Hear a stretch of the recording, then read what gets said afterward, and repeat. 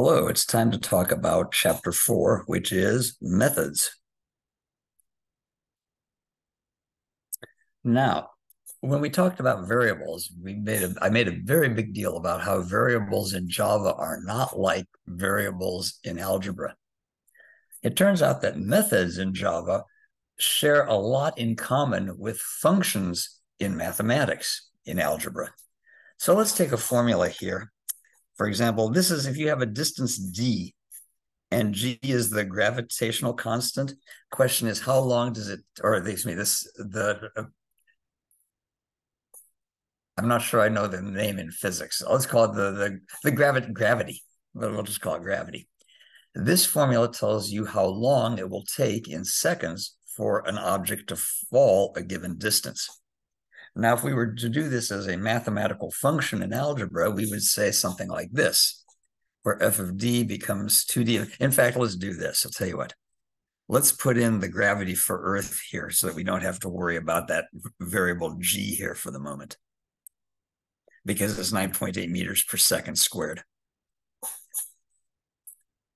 So if we have this formula here, we can then use this formula, we can use this function by filling in values for d. Let's go back here and change this again so it says 9.8. Yeah. So we could say f of 30. And 30 would essentially take the place of d, and we'd fill it into this formula here. We could set a variable n to 47.2. And again, we're talking in algebra here. And we could call f of n, and that would call f, and whatever's in n would fill in d, and then it would do this, and that's the result we get. This is all algebra, and it's probably familiar to you, although when you first learned it, it certainly wasn't familiar. But now this is the sort of thing you just know without having to think about it. When we are translating this into Java, we now have to actually think about it because things are going to look a lot different, but it's the same idea.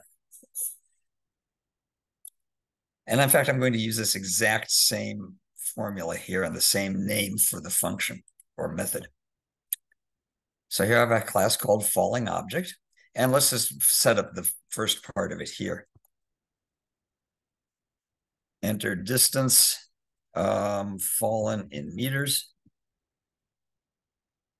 And then we're going to have here double d becomes, well, let's call it distance. What the hell? Input dot next double. Now, what I'm going to do, instead of putting the calculation right in here, I'm going to write a method to calculate it.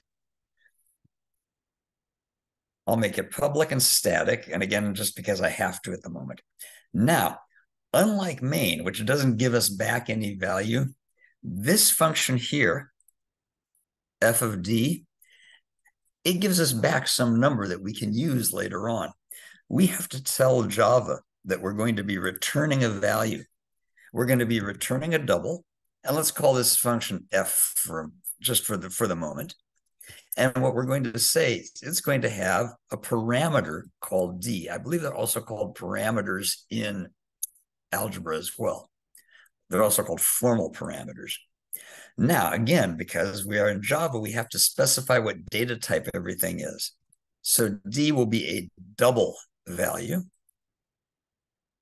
And then what we can say is, let's calculate a result, which is going to be the square root of 2 times d divided by 9.8. And then we're going to return that result to whoever gave it to us. So we got to do a little bit more verbiage.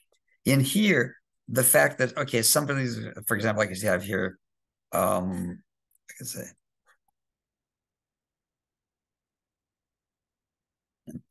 and we just know instinctively from having cultivated our instincts, we know that f of n will stand in for y. And the thing that we do when we put n into this formula, it gives us back a result which we can use later on. And we have to say this explicitly, that we're going to return some value for the person who called us to use. Now I can say double time becomes f of distance. Notice, by the way, this is okay. Distance is the argument to the method. And d is the parameter of the method. You can think of a parameter as a placeholder. It's a fill in the blank. We're going to fill in the blank with the actual value, which in this case is the argument. And then we can print that out. Time to fall is percent dot, let's say 3f seconds. And we want that to be a print f. Otherwise, it won't compile. I think I did this right. We'll see how many typing errors I have. Oh my goodness. Oh, that's because I put fall in object instead of falling object. And falling object is public, and I didn't have the right file name. That was just a mistype. Okay, fine. We'll call it falling object.java. There, Java, are you happy now? Yes, you are. Cool. And now we can execute this program. And so let's say I have something that falls 100 meters. And it'll take 4.5 seconds. To fall 50 meters, it'll take 3.194 seconds. Now, ordinarily, we do not like to, okay, mathematicians absolutely love to call everything with single letters. In Java, we like to have meaningful names. So let's call this time to fall. And this d, we could also call it distance. This variable distance here has absolutely nothing to do with this one. This is an important concept, by the way, called a local variable. For example, this variable result belongs to this method. Nobody else can get to it. Let's prove that.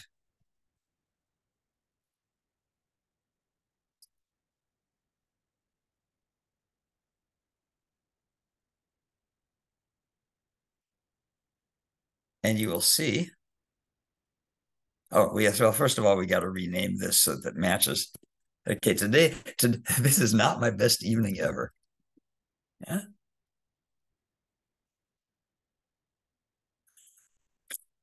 And let's see. Oh, my goodness, this is terrible. Okay, yeah. I think I'm a little bit tired tonight. Okay, what did I do wrong here? I changed this to distance, but I forgot to change this, so it couldn't find that symbol. Now it can find the symbol, and now we finally have what I wanted in the first place. I can't look at result because result does not belong to main. Result belongs to time to fall. This is good because it means that I can name my variables anything I want to inside of a method, and it's an absolute guarantee that nobody else's names will conflict with mine. For example, if I wanted to do something silly like integer result becomes 47, that would now be perfectly okay. This result belongs to main. And I can say system.out.printf, useless result is, when it looks for result, it will look for one that's in this same block of code. This variable result is local to main. This variable result is local to time to fall. I don't have to worry about, well, will there ever be a conflict? The answer is no, there's no conflict whatsoever. And when I run it here,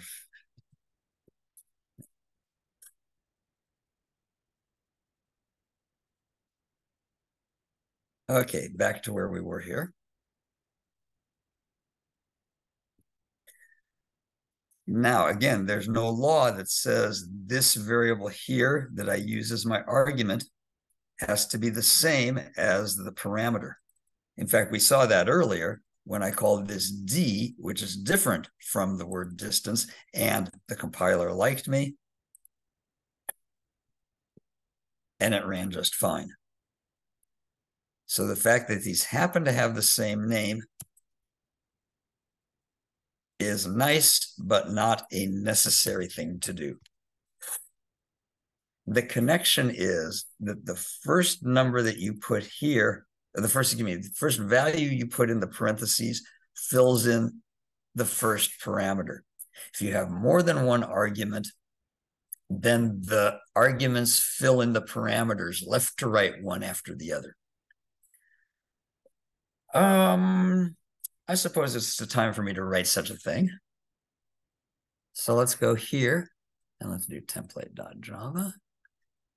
And let's call this, we're going to ask for a unit price and quantity, and then calculate the total price in a method. Let's say with a 7.5% tax. I don't know why I like 7.5. It just keeps popping up all the time. And we'll call this purchase. And so we'll save this as purchase.java. Excellent. So here what I'm going to say is system out.print, enter unit price. And then we're going to have integer, no, it better be a double. Price becomes input.next double. And then we're going to print enter quantity. And int quantity becomes input.next double. Next int, hello, Earth Heisenberg. That definitely would not work well. And now what I'm going to say, I'm going to call a method. I'm going to say double purchase price is going to be calculate price, and I'm going to give it the unit price and the quantity. Those will be my two arguments. Now it's time to write that method. This is going to give me back a number. Whatever comes out of this method call is going to go into purchase price. Okay, so we'll say double calculate price. Well, I better say double, thank you. Calculate price. And here we're going to have a double unit price and an integer quantity. These names don't match up, but that's no problem. Whatever's in the price variable goes into unit price. Whatever's in the quantity variable goes into QTY. And we'll have a final double tax rate is 0.075. And that means our result is going to be unit price times quantity times 1 plus the tax rate. And we have to return that result. And now we can print that out.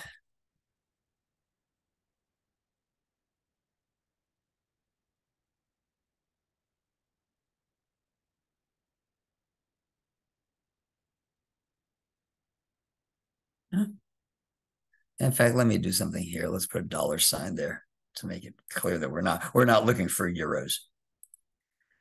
So if our unit price is $10 and we enter 5 of them, it's $53.75.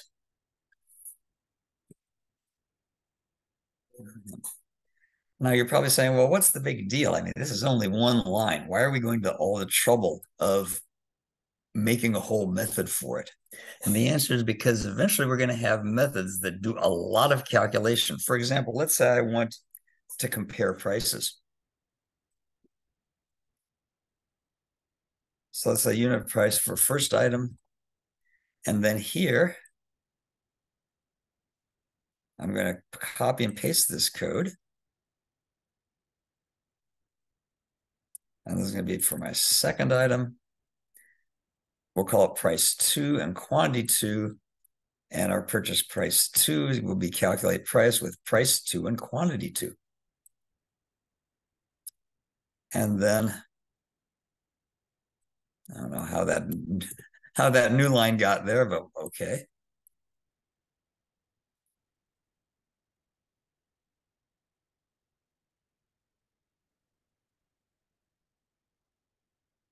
And we can compile that. And we can run it. So if I have $10 and I buy 5 of them, and my second one costs $9.87, but I buy 6 of them, that tells me what the difference in, I can look at them and I can see if there's a difference in price, which one's the better deal. And you know what I'm going to do here?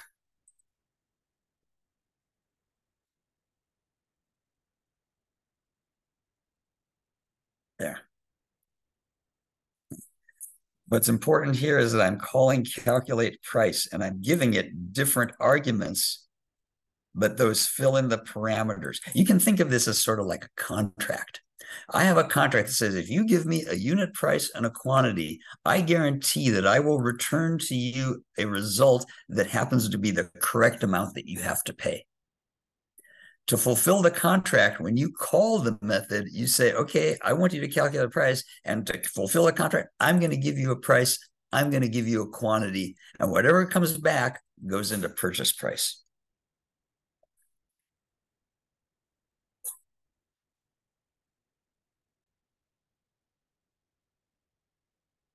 To see how this works, to see with this step-by-step, I'm going to go and put this in the Java Visualizer. Now, the Java Visualizer is a little bit different than what we use with regular Java. We can't use the scanner class at all. What we're going to use is we're going to use something called stdin, which is provided with the visualizer. And instead of saying next double, we say read double and read int.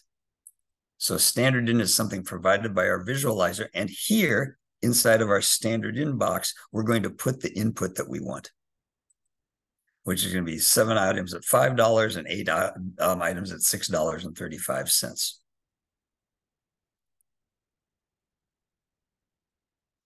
And here I've just put print ln for the prompt so that they'll appear on separate lines. Now, what happens when I say visualize execution? So these are changes that I have to make to get the visualizer to do what I want.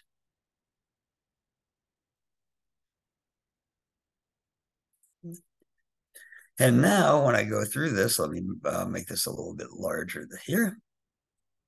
You'll notice I have here, I'm in main on line 11. And here's what's going to be coming out of standard input. So I can go forward to the next thing here. And now I'm going to read a double into price. When I do that, price becomes 5. And you notice that's taken out of standard input. Then I can enter the quantity. And then I'm going to read an integer from standard input, and the quantity is now 7. Now, what happens when I go to line 17 here? I'm going to put main on hold, and I'm going to start calculate price.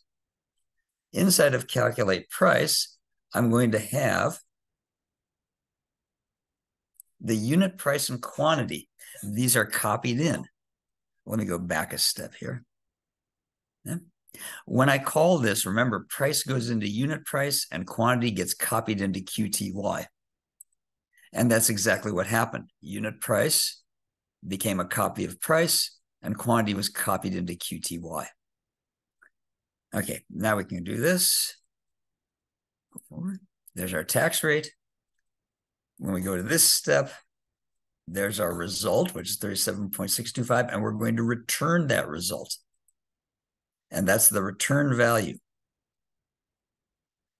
Then, because we're finished with calculate price, we return to where we left off, line 17 in main.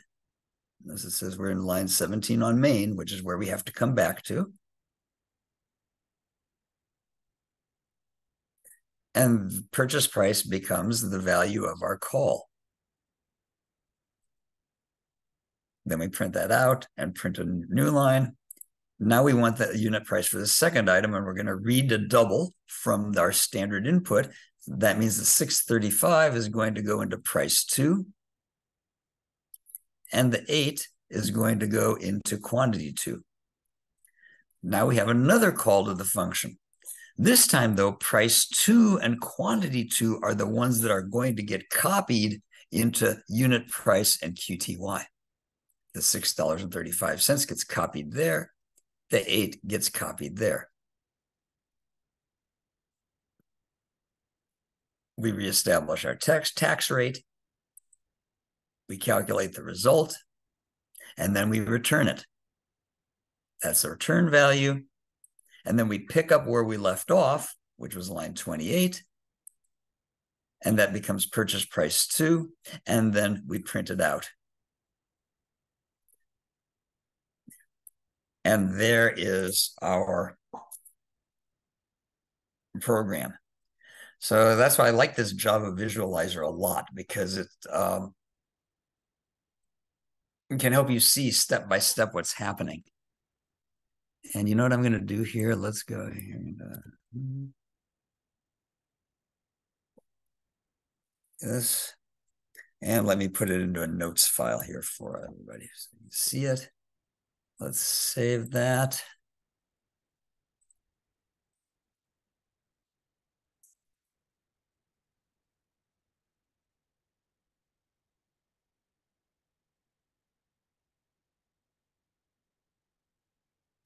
Excellent.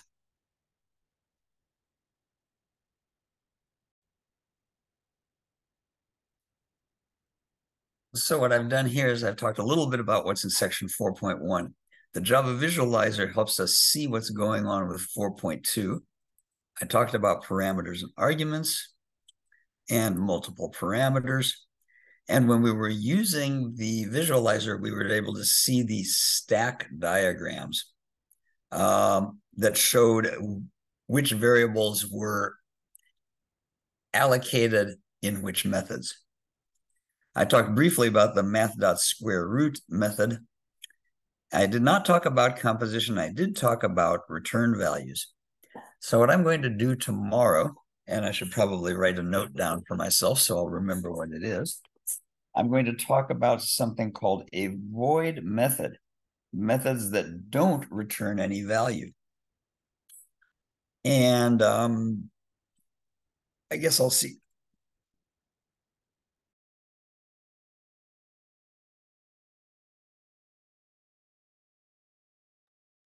Excuse me. I guess I'll see you all tomorrow then.